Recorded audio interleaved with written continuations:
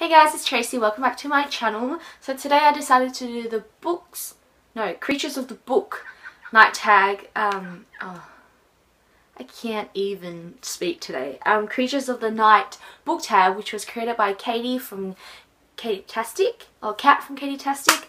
And it sort of ties in with the Halloween theme that's going on at the moment. I actually watched Reagan or Peru's projects video and decided why not.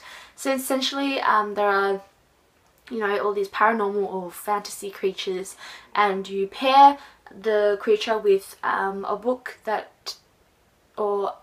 with the creature in there that is like one of your favorites, or like the one that you like the most out of the creature thing, if that makes any sense. Once I get into it, I think you'll understand a bit more. My explanation today is terrible, and I think my selection is probably not unfamiliar to a lot of you guys because it's books that I think everybody's read, but let's just get into it. So the first creature is vampires, and at first my first thought was Twilight, but then I realised that I actually loved Vampire Academy by Richelle Mead a lot more. This is probably one of the second vampire books that I've read, and while I don't love the ending, I still hate the ending. I just think overall it's a really well written series, something that's really enjoyable, and I fly through these. I haven't reread these in a while though, but I absolutely love them. The second one is Werewolves, and I'm going to sneak this in, and it is the Infernal Devices series by Cassandra Clare, or the Mortal Instruments series by Cassandra Clare. Both of them is set in the same world, just in different sort of time or periods, but they all have mystical creatures in them, and werewolves, essentially. Werewolves aren't the main characters, but they still appear in this, so you know, it works.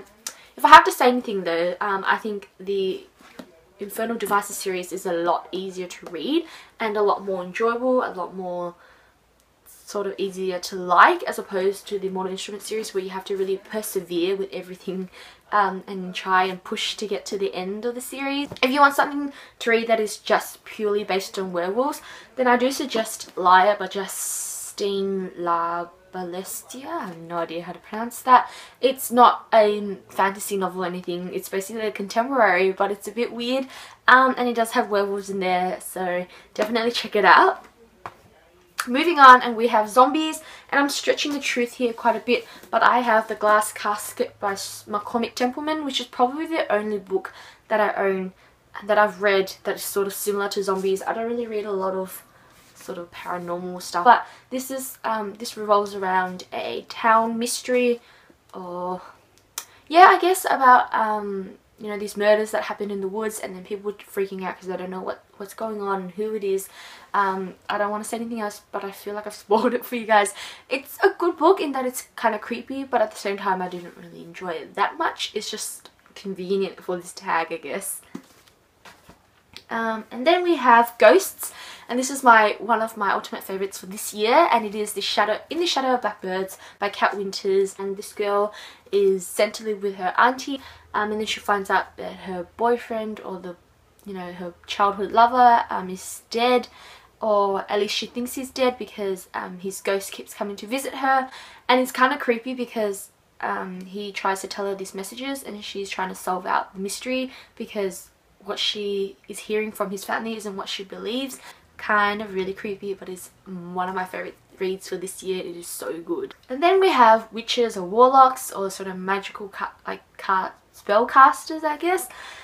And I know this is such an obvious choice, and I know a lot of people who've done this tag have sort of tried to avoid it, but I really can't, because I cannot ever overlook Harry Potter, or the Harry Potter series by J.K. Rowling. This is the first book, Harry Potter and the Philosopher's Stone, which I'm currently actually rereading, like just casually on the side. The series is 7 books long, and the franchise is so successful, and if you read it you would know why. If you haven't read it, then please do read it, because it is one of my all-time favorites. It actually is #1 in my heart, so yeah.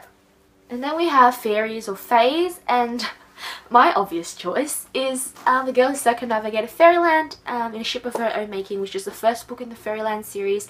Yeah, that's how it is. And the second book, which is The Girl Who Fell Beneath Fairyland and Led the Revels There, This is a sort of like a modern day fairy tale written by Catherine M. Volanti. She's an amazing author.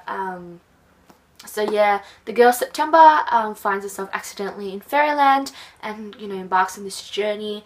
There are different magical creatures, but because it's fairyland, obviously there are fairies, even though I don't really remember if the fairies are like a major part of it or not. But this is an amazing series. It's adorable and I just love it. And the next creature is demons. So I am going to say the Throne of Glass series by Sarah J. Maas. This is the second book, Crown of Midnight, and the third book, Heir of Fire. The first book is actually my stand thing for my camera at the moment. Awkward. But these covers are amazing. They're so gorgeous. Basically, the main character, Selena, is an assassin. She's one of the, you know, most well-known assassins out there, and she ends up turning into the King's Champion in a world where magic has been banned. But then all of a sudden these sort of like demons or like you know, evil spirits appear and she doesn't know what's going on. And the series is amazing. I finished the last book just last month and I gave it 5 out of 5 stars because it is so good. I didn't really love the first book, but I think once you get into the series and sort of like push through, you will fall in love. I can guarantee that. And then we have Angels, and for this one I chose to go with the Unearthly series. Oh, maybe I should do this. The Unearthly series by Cynthia Hand, and this is one of the earliest Angel books that I've read and that I really actually enjoy. It's actually a really good series. Basically about like this girl who has this vision that she's supposed to save this guy in a forest elsewhere, I think, and because she's an angel she has to fulfill this vision. So when she moves to the place where the vision takes place, she all of a sudden meets this boy who is in the vision, but he turns out to be an angel as well. And I think the conflict in it is really well written as well, and I love the covers. So that's Unearthly. Hallowed, which is the second book, and that's amazing, and Boundless, which is the third and final book. And then we have Aliens, and I had to rack my brain to think about this before I realised that I actually have The Host by Stephenie Meyer, which is an amazing book. I gave it 5 out of 5 stars last year. Oh wait, no, this year I think? Yeah, this year. I just think it raises really good issues on morals, you know, what's right and what's wrong, and looking past people and their appearance and stuff like that. And I just think it's a really good read. If you are put off by Stephenie Meyer because of Twilight, don't, because this is actually a lot better than Twilight. And the last one is Superheroes, and I'm going to have to go with Percy Jackson in the Percy Jackson and the Olympian series by Rick Riordan. Even though he isn't really a superhero, more of a demigod, but I guess that sort of works out because he does save the world. And it's a middle grade series actually, but I finished this year and I really enjoyed it.